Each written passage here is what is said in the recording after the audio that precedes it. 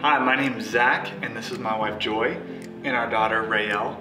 We moved here about 2 years ago, and right when we moved to Hendersonville, I knew that our family needed community. We had just come from Colorado, and we wanted to jump into a church right away and establish a community. And we found that, honestly, to our surprise, a lot faster. We've talked to a lot of our friends in different cities around the country and realized how blessed we were to find our community in our Sunday school class.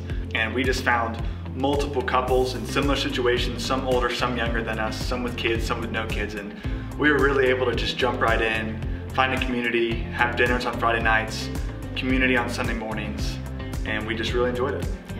It was also really important to us to find a church with a children's ministry that wasn't just doing childcare, but they also are teaching her the gospel and being intentional, even at such a young age, to teach truth.